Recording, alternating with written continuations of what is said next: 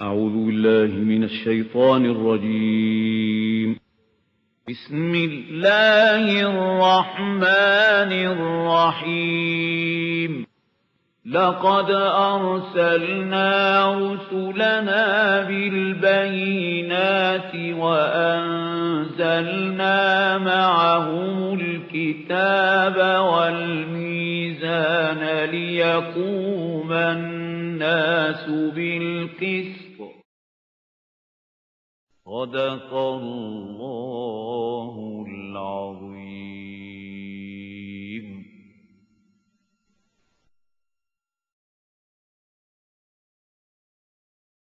أعوذ بالله من الشيطان الرجيم. بسم الله الرحمن الرحيم. واللاتي ياتين الفاحشة من نسائكم فاستشهدوا عليهن أربعة منكم فإن شهدوا فأمسكوهن في البيوت حتى يتوفاهن الموت ويجعل الله لهن سبيلا. صدق الله العظيم. Now before we start with the second issue, let me say something more about this law of inheritance.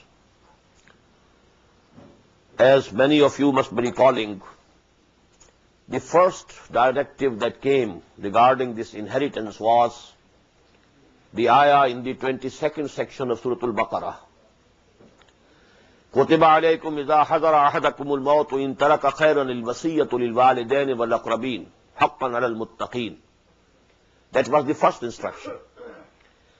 That if a person is dying and he is leaving some property behind him, he must make a will, a bequest. And that will should be in favor of the parents and relatives.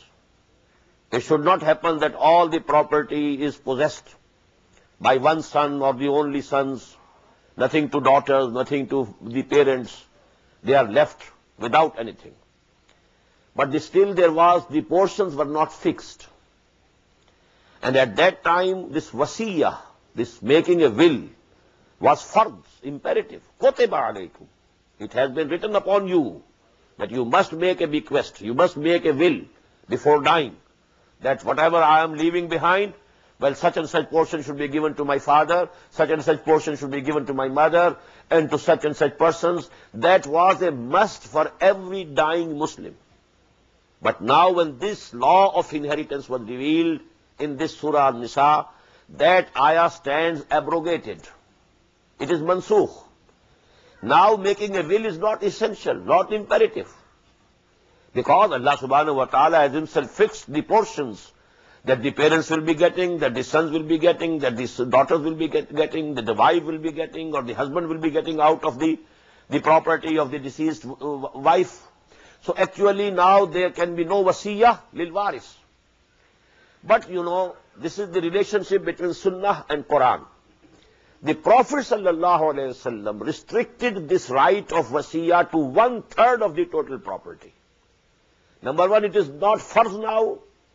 If somebody dies without making any will, it's okay. No harm to him. He has not acted against the advice of the Sharia. But if he wants to make a will in favor of some friend, in favor of some institution, some center, some good work of charity is going on, and he wants that some part of his property should be given to that institution, then he can make a will, a bequest, only up till the 1/3 of the total value of whatever he is leaving behind. And number two, he cannot make any bequest in favor of those whose portions have been fixed by this law of inheritance. These two things you must keep in mind. Now the second issue which is being dealt here in this Surah An-Nisa is that of sex discipline. Sex anarchy and sex discipline. These two things are very different and opposite to each other. There was a sex anarchy in the Arabian society before the advent of Islam. And very gradually, Quran, and for that matter the Prophet ﷺ, they disciplined that society. The sex, Now, neither Quran says that sex is evil. No, it's not evil, it's natural. It's a natural urge. So actually, it must be placed within limits, must be controlled. There should be no anarchy. It must be disciplined. So now these issues will be discussed one by one. وَاللَّاتِي يَاتِينَ الْفَاحِشَةَ مِن نِسَائِكُمْ. As for those of your women who commit some adultery, of your women, Muslim women, فَاسْتَشْهِدُوا عَلَيْهِنَّ أَرْبَعَةٌ مِّنْكُمْ. So you call 4 witnesses over her, but those witnesses should be minkum, Muslims, not non-Muslims. Now you keep in mind that this society up till that time at Medina was a mixed society. Muslims were there, even the pagan Arabs were there, out of the tribes of Aus and Khazraj, who had not accepted Islam up till now. Then the third element was the Jews.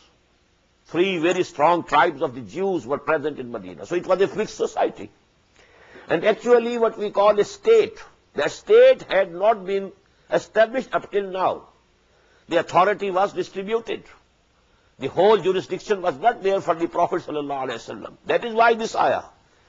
Now supposing a Muslim woman has committed adultery, and she had committed this sin with some non-Muslim, and that non-Muslim, that Jew, for example, is not within the jurisdiction of the Muslim courts or the Muslim system order. What to do? So this ayah is pertaining to that case. وَاللَّاتِي يَاتِينَ الْفَاحِشَةَ مِن نِسَائِكُمْ. As for your women, if someone among them commits that sin, فَاسْتَشْهِدُوا عَلَيْهِنَّ أَرْبَعَةً مِّنْكُمْ. So you call 4 witnesses, those witnesses from the Muslims. فَإِنْ شَهِدُوا, if they testify that yes, we saw this woman committing this sin, فَأَمْسِكُوهُنَّ فِي الْبُيُوتِ. Now you restrain them, confine them to their homes. They will not be allowed to go out of the homes. Restricted, confinement. As if now their homes will be like jails for them. They will be imprisoned in their homes.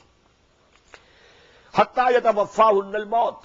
Till that time that death takes them away. It's a lifelong imprisonment. Till death.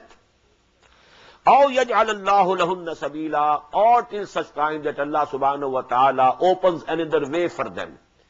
That way was when the last, injunction came about this adultery. What's the punishment? That is in Surah An-Nur. That was the sabil that Allah opened. But till the revelation of those ayat of Surah An-Nur, this was the order, and this had to be abided by. وَاللَّاتِي يَاتِينَ الْفَاحِشَةَ مِن نِسَائِكُمْ فَاسْتَشْهِدُوا عَلَيْهِنَّ أَرْبَعَةً مِّنْكُمْ فَإِنْ شَهِدُوا فَأَمْسِكُوهُنَّ فِي الْبُيُوتِ حَتَّى يَتَوَفَّاهُنَّ الْمَوْتُ أَوْ يَجْعَلَ اللَّهُ لَهُنَّ سَبِيلًا وَاللَّذَانِ يَأْتِيَانِهَا مِنْكُمْ. And as for those 2 who have committed this sin of adultery in fornication, and both of them are from you, both are Muslims, legal Muslims, then what to do? Now both are in the jurisdiction of the Muslim society. Both will belong to the same society. What is the commandment? فَعَزُوهُمَا. Punish them both. Now what type of punishment is to be given is not described here. Any type of ta'zir, any type of punishment. You can strike them, you can keep them in the confined somewhere. So that can be decided. That could be decided. It can't be decided now, because now the final judgment, final injunctions have been revealed in Surah An-Nur. But till that time, this was the injunction that had to be kept. وَالَّذَانِ يَأْتِيَانِهَا مِنْكُمْ فَعَزُوهُمَا فَإِنْ تَابَا وَأَصْلَحَا فَأَعْرِضُوا عَنْهُمَا. But if they repent and they mend their ways, they promise, make solemn pledge, never to commit it again, then let them go their way. فَارِزُوا عَنْهُمَا إِنَّ اللَّهَ كَانَ تَوَّابًا رَحِيمًا. Because verily Allah Ta'ala is very much acceptor of tawbah, and He is very much merciful. Now because this subject of tawbah will come now many a times, so let me explain here what is tawbah. Taba yatubu tawban means in Arabic to return, to come back. Taba yatubu tawban. And very close is the word aba yaubu auban. Aba yaubu auban, taba yatubu tawban. They are very close in meaning. That is why there is a masnoon prayer of the Prophet sallallahu alaihi wasallam whenever he went out for some journey and when he came to his home. What was the prayer?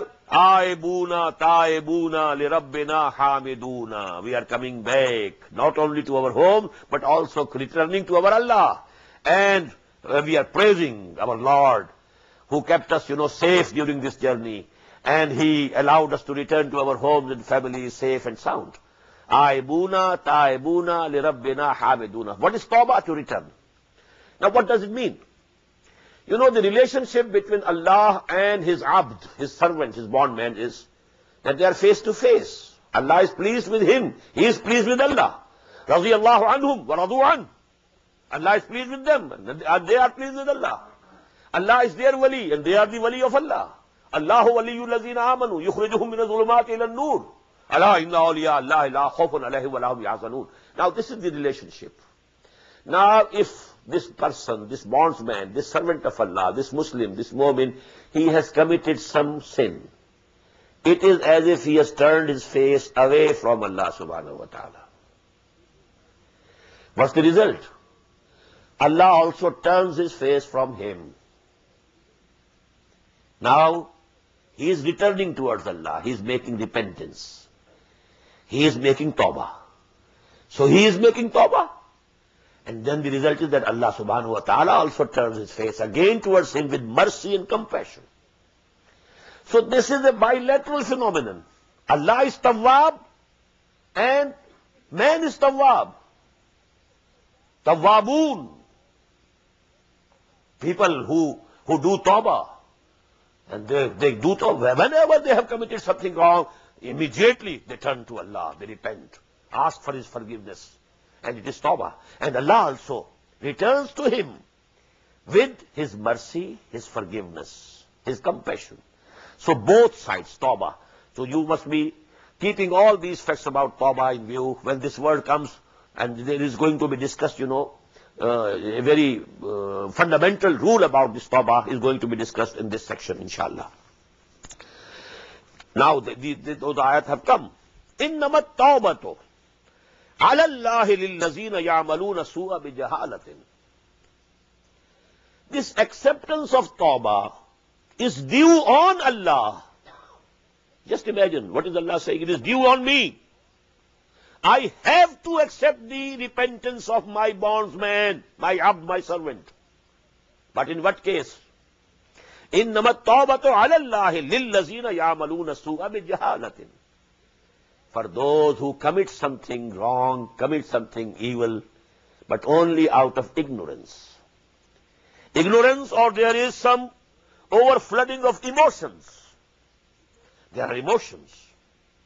Somebody is overpowered by his emotions and he has committed some sin.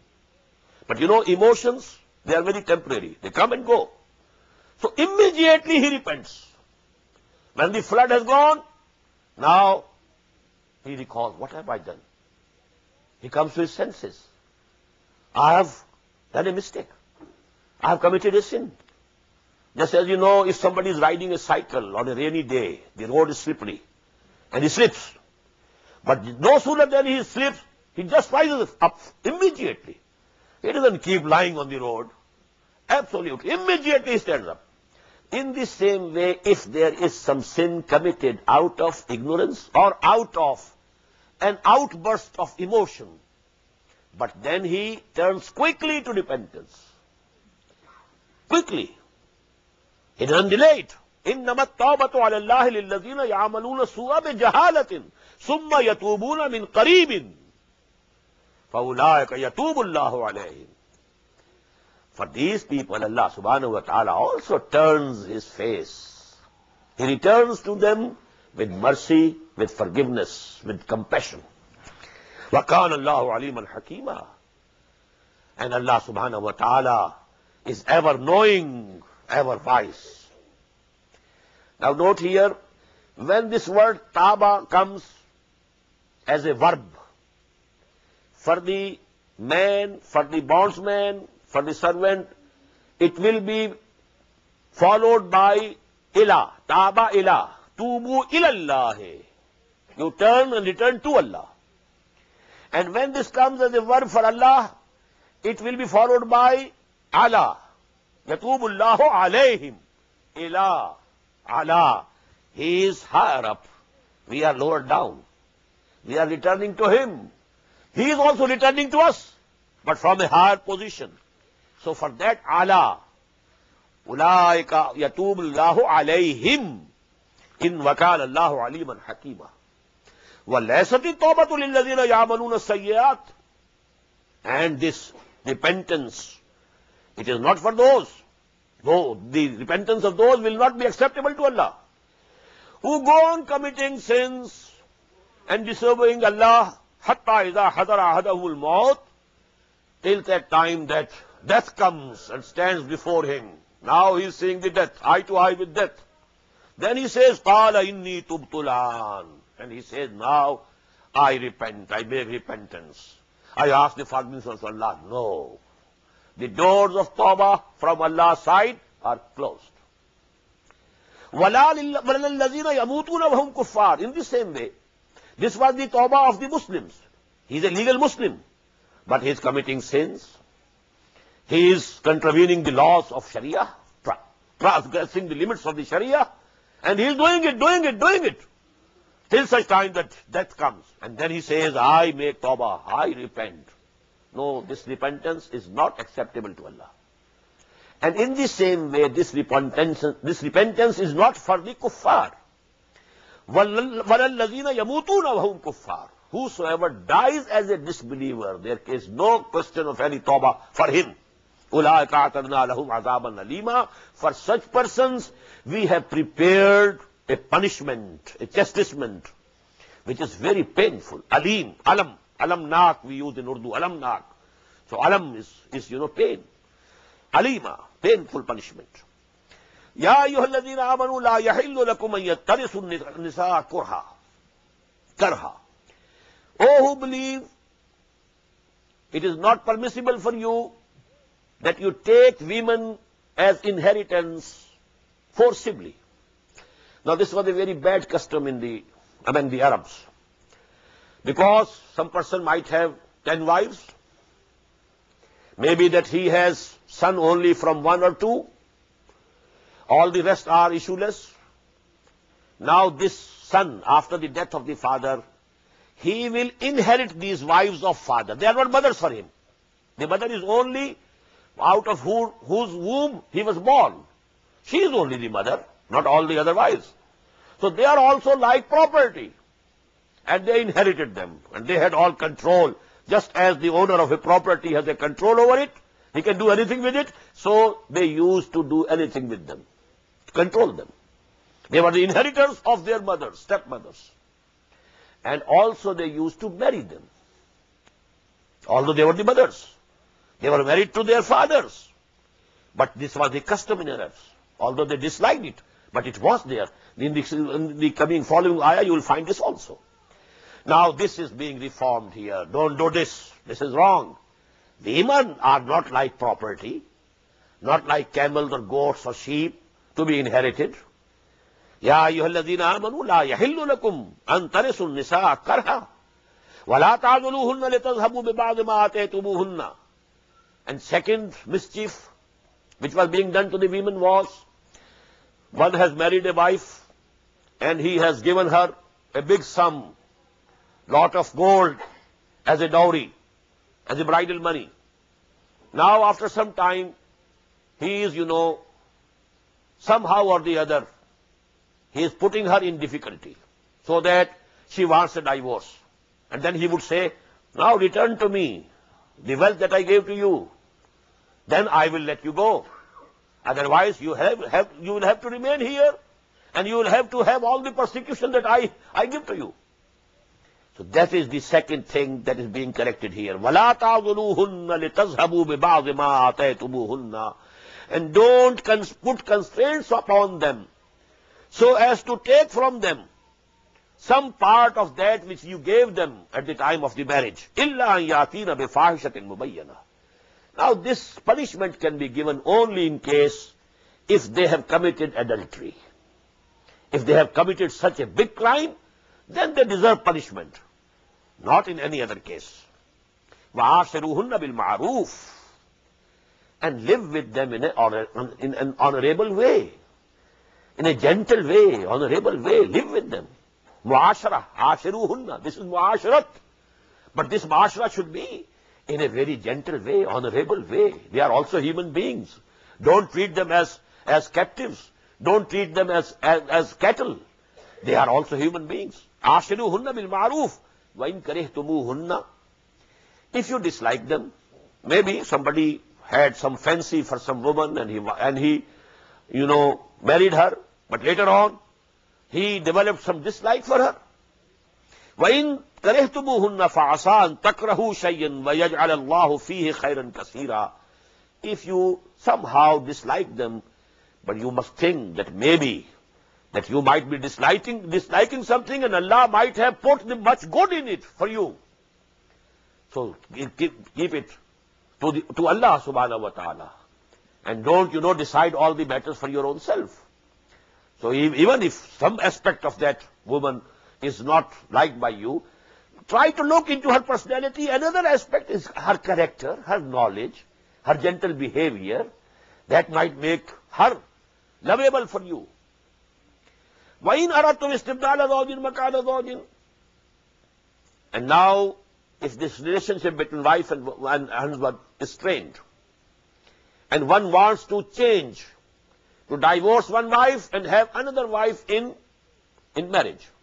In aradtum istabdala zawjin makana zawjin. If you have decided you want to change one wife for another one. Wa atetum ihdahunna qintaran. And you have given to the former wife, to the first wife, heaps of gold, qintaran. Even heaps of gold you have given them. La ta'khudhu minhu shay'an. Now you cannot take it back from them. You cannot take anything from them. Ata'khudhunahu buhtanan. Do you want to take it back? Slandering them. Wa isman mubina. And it's a manifest sin. It's a very clear sin. Now if you are divorcing her, whatever you gave her, it is her property.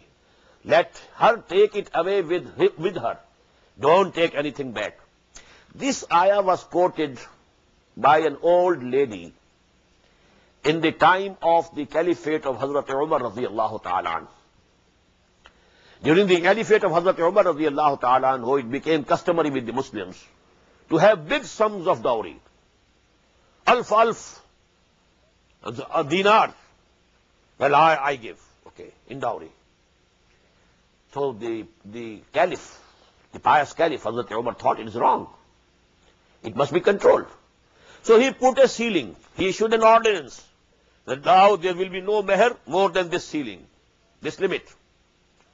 Now an old lady, he stopped him on his way and said to him, "Oh Umar, how can you put a limit on our right? This is the right of women. We can demand whatever dowry we want. And this is the right granted to us by Allah subhanahu wa ta'ala. When Allah has not put any limit to that dowry, who are you to put a limit?"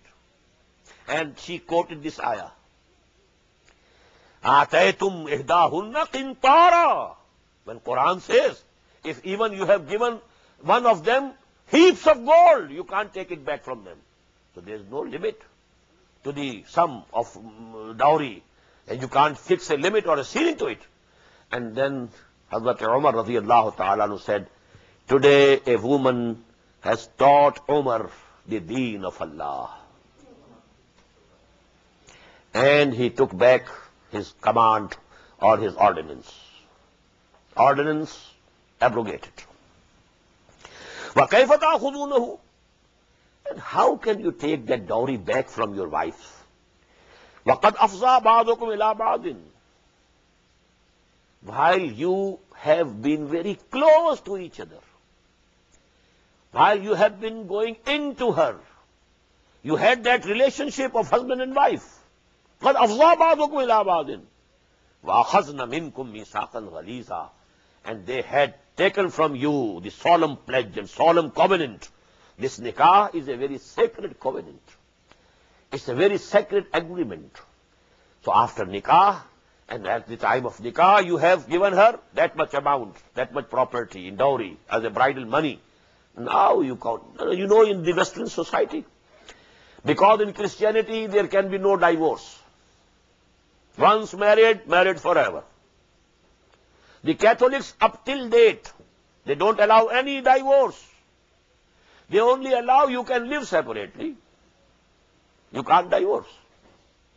And even if you are living separately, you can't marry anybody else, neither the man nor the woman.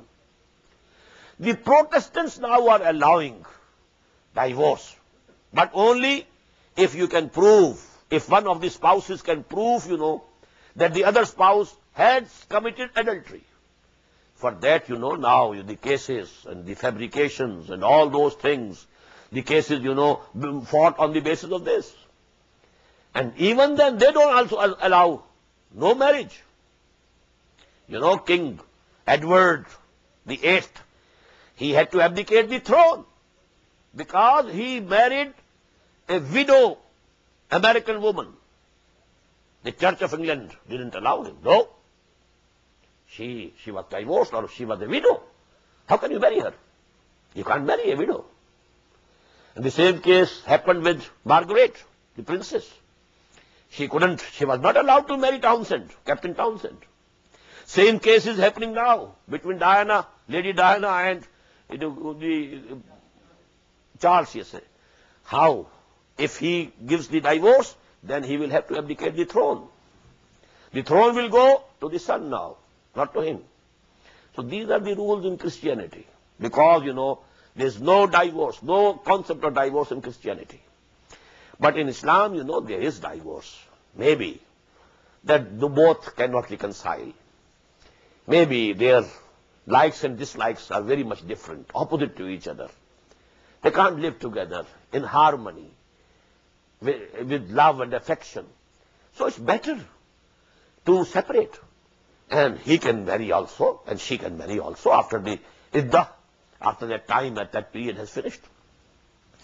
وَكَيْفَ تَأْخُذُونَهُ وَقَدْ أَفْضَىٰ بَعْضُكُمْ إِلَىٰ بَعْضٍ وَأَخَذْنَ مِنْكُمْ مِيثَاقًا غَلِيظًا. This nikah, I was saying, is mithaq ghaliz. It's very solid covenant. وَلَا تَنْكِحُوا مَا نَكَحَ آبَاؤُكُمْ مِنَ النِّسَاءِ.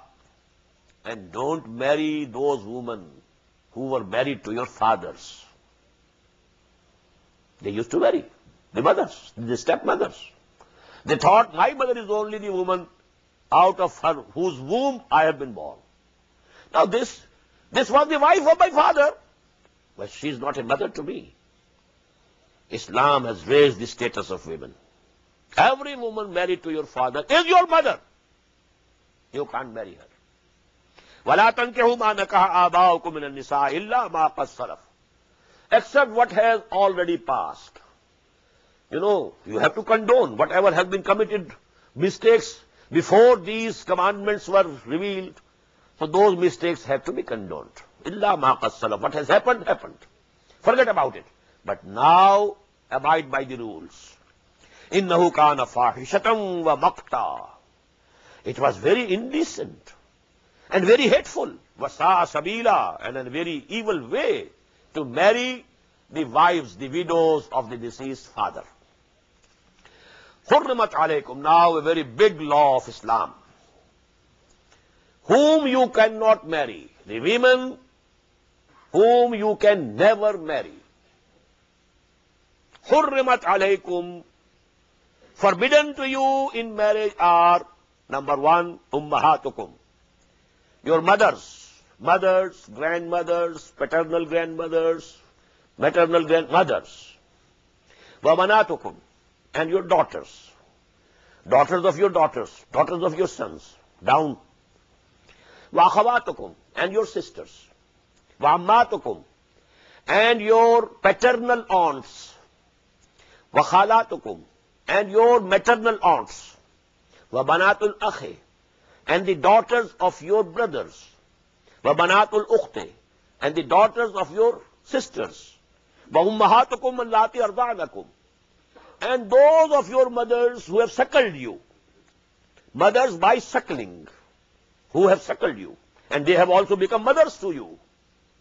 Wa akhawatukum min ar-rada'ah, In the same way, the daughters of the suckling mothers, they are also haram. Akhawatukum, your sisters, now they have become your sisters. Because you have had the milk of the same woman, which the daughter of that woman has taken. Wa ummahatu nisaikum, and also the mothers of your wives. Wa rabaikum allati fi hujurikum, and your foster sisters and your stepdaughters who are under your wardship and guardianship. From min nisaikum allati dakhaltum bihinna, min your wives in whom you have gone. You have married a woman, she was married to another person before, who was deceased, who died, or who divorced her. And she had a daughter from the former husband. Now when you have married this woman, that daughter has come also. Now you are the guardian. You are the stepfather of that daughter. You can't marry her also. But if you have not had the sexual intercourse with this woman, and you have divorced it, the divorce again, without having a sexual intercourse, then you can marry the daughter of such a woman, such a wife, with whom you didn't have any sexual intercourse. فَإِن لَمْ تَكُونُوا دَخَلْتُمْ بِهِنَّ, if you have not gone into them, if you have not had the sexual intercourse with them, فَلَا جُنَاحَ عَلَيْكُمْ, so it is not forbidden for you to marry the daughters of such women. وَحَلَائِلُ أَبْنَائِكُمْ, and also forbidden are for you the wives of your sons. But sons, those, الَّذِينَ مِنْ أَصْلَابِكُمْ, who are from your own loins, not the so-called sons, the adopted sons. There is no question of any adopted son in Islam. Nothing of the sort. The sons are only from your own loins, who are from your own progeny. وَأَن تَجْمَعُوا بَيْنَ الْأُخْتَيَيْنِ, and it is also illegal for you to have two sisters at once, at one time in your marriage. You can't marry the sister of your wife. You can't join them together at one time. And here also please note that the Prophet ﷺ has added to this list. You can't have two sisters in marriage at one time. You can't have one woman and the paternal aunt or the maternal aunt of that woman at one time as wives. So the Quran says only sisters, but the Prophet added the wife and the paternal aunt. They can't be added together in one marriage. One woman and the maternal aunt, they can't be taken together by one person in marriage. إِلَّا مَا قَدْ سَلَفْ, except what has already passed, what has been done in the past, well, that is to be condoned. إِنَّ اللَّهَ كَانَ غَفُورًا رَحِيمًا, verily Allah subhanahu wa ta'ala is forgiving and merciful.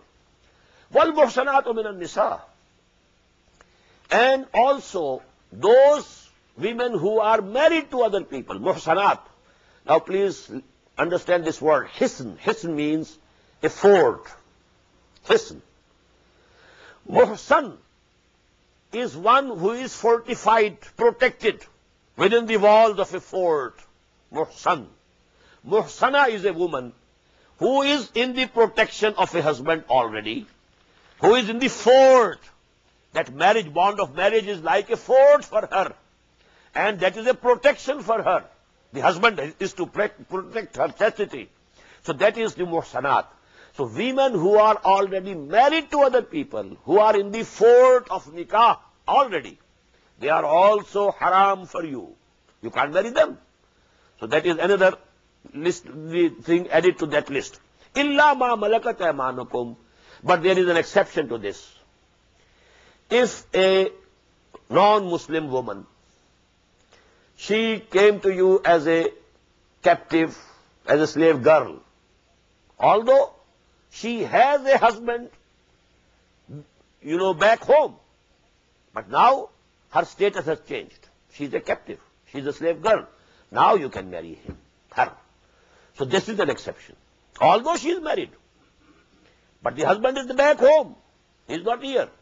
And she has been captured in war, in battle by the Muslims.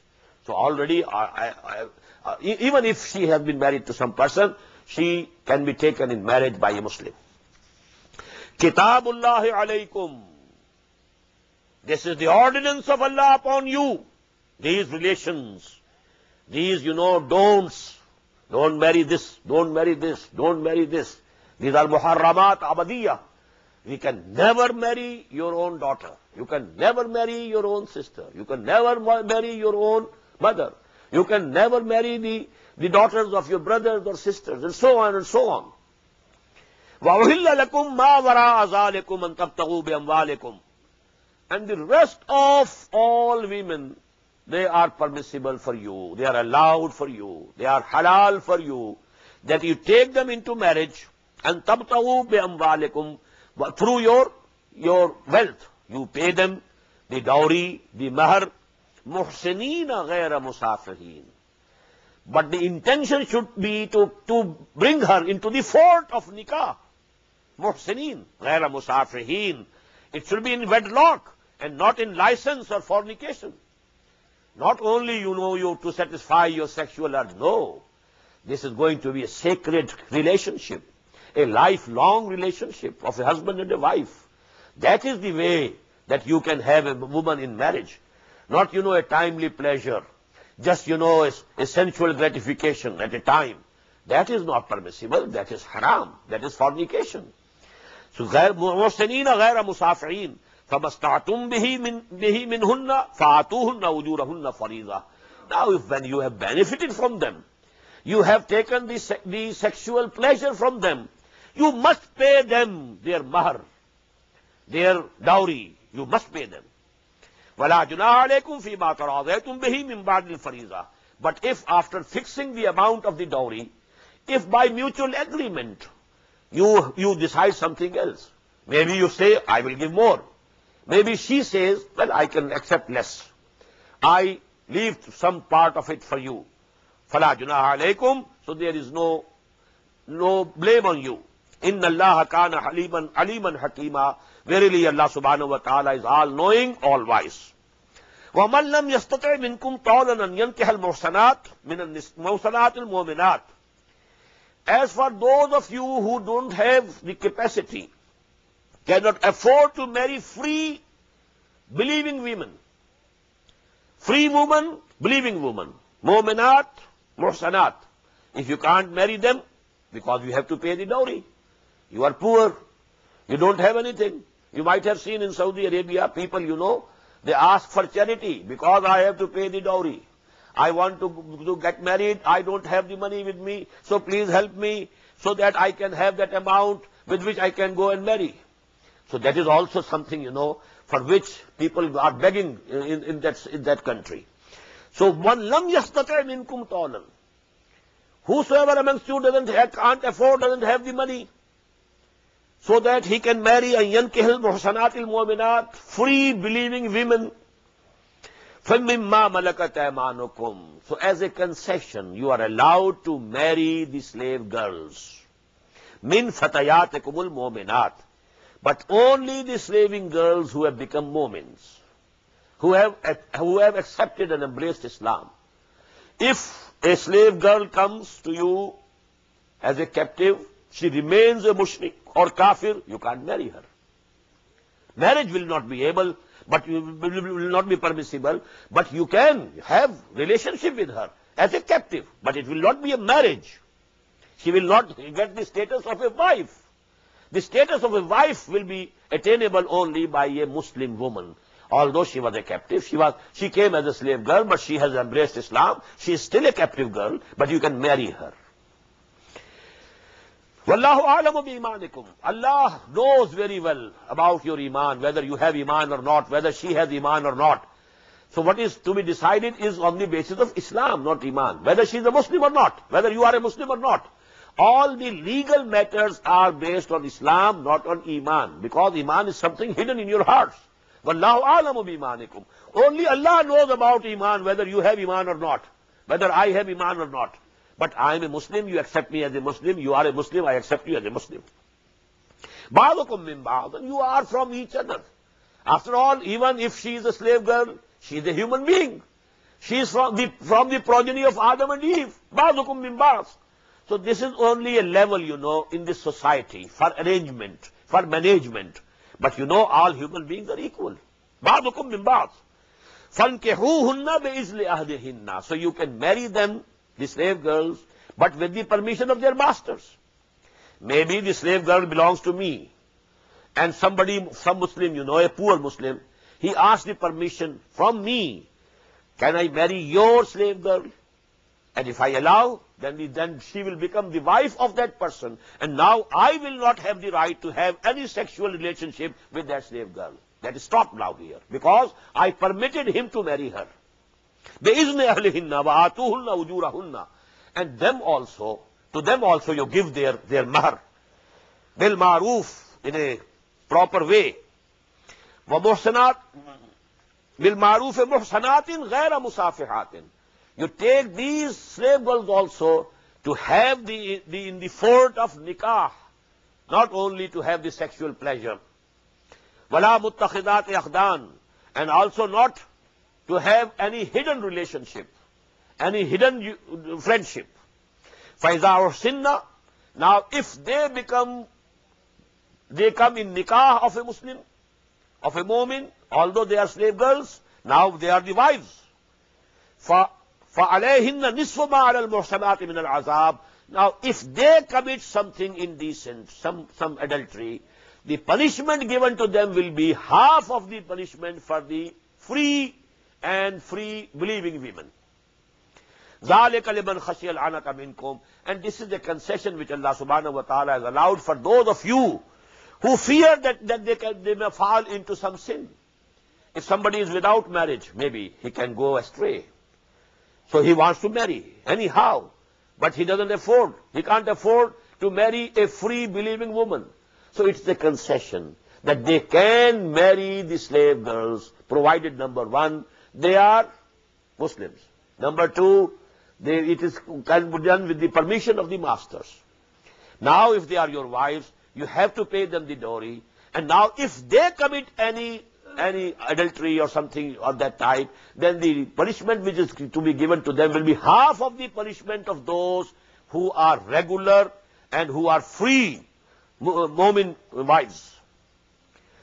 وَإِن تَصْبِرُوا خَيْرٌ لَكُمْ. And if you can have patience, if you can go without marriage, without marrying a slave girl, because you can't accept that level of morality from her.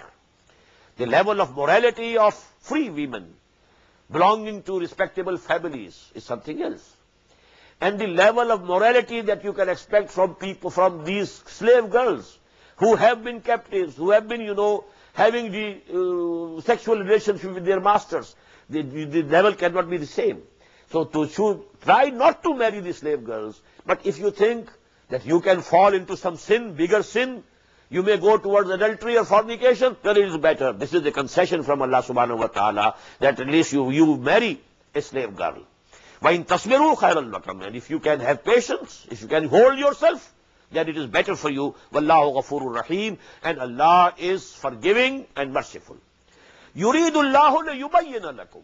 Now these two ayat are very important. All these injunctions, don't do this, don't do this, don't do this. Maybe if man feels, well, it's very burdensome. So many commandments, so many restrictions, so many limitations. Why shouldn't there be free sex or group sex? There should be everything. If a man is thirsty, he can take water from anywhere. If you feel a sexual urge, well, satisfy it from somewhere. Why all these restrictions? These are philosophies of the day. People argue that way. There are arguments in favor of that. So Allah subhanahu wa ta'ala is saying, يُرِيدُ اللَّهُ لِيُبَيِّنَ لَكُمْ. Allah subhanahu wa ta'ala intends to make everything clear to you. وَيَهْدِيَكُمْ. And He wants to lead you to the path and to the ways of those سُنَنَ الَّذِينَ مِنْ قَبْلِكُمْ who were before you. مِنَ الصِّدِّيقِينَ وَالشُّهَدَاءِ وَالصَّالِحِينَ. People on whom Allah subhanahu wa ta'ala bestowed His favors and His mercy. Allah wants you to take to their path, to follow them. This ayah will come inshallah in this very surah. وَمَنْ يُطِعِ اللَّهَ وَالرَّسُولَ فَأُولَٰئِكَ مَعَ الَّذِينَ أَنْعَمَ اللَّهُ عَلَيْهِم مِّنَ النَّبِيِّينَ وَالصِّدِّيقِينَ وَالشُّهَدَاءِ وَالصَّالِحِينَ وَحَسُنَ أُولَٰئِكَ رَفِيقًا. يُرِيدُ اللَّهُ لِيُبَيِّنَ لَكُمْ وَيَهْدِيَكُمْ سُنَنَ الَّذِينَ مِنْ قَبْلِكُمْ وَيَتُوبَ عَلَيْكُمْ. Allah wants to turn to you in compassion, in mercy, in love. Wallahu alimun hakim, and Allah is all knowing, all wise.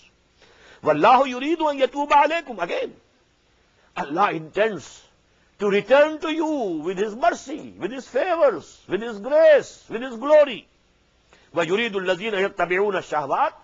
And as for those who are following their passions, their animal instincts, their lusts and desires, their hidden libido, وَالَّذِينَ يَتَّبِعُونَ الشَّهْوَاتِ وَيُرِيدُ الَّذِينَ يَتَّبِعُونَ الشَّهْوَاتِ. They intend that you should antamilu mailan azima, you should deviate from the right path, a very great deviation.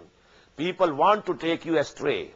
People want to lead you to wrong paths. But Allah subhanahu wa ta'ala wants you to keep to the right path, to follow the path of those allazina anama Allahu alayhim, on whom Allah bestowed glory and favors. Yuridu Allahu an yukhaffifa ankum. And in the last, Allah subhanahu wa ta'ala wants to make things, to lighten your burdens, make things easier for you. Don't think this Sharia to be a burden. This is not a burden. This is to make life easier for you, more comfortable for you, with more peace of mind, with more, contentment. All these things which are the most valuable things for this life on earth also, Allah subhanahu wa ta'ala to bestow these things upon you. يُرِيدُ اللَّهُ أَن يُخَفِّفَ عَنْكُمْ وَخُلِقَ الْإِنسَانُ ضَعِيفًا. And Allah very well knows that man has been created a weakling. There are weaknesses in his personalities. He has passions, he has emotions, he has desires, he has lusts, he has the id or libido haunting him. So all these things are there. He has created you. He knows the weak points in you, and He wants to fortify those weak points so that you are not led astray. Barakallahu li wa lakum fil Qur'an al-azim wa nafa'ani wa iyyakum bil ayati wa dhikr al-hakim. Allahu Akbar, Allahu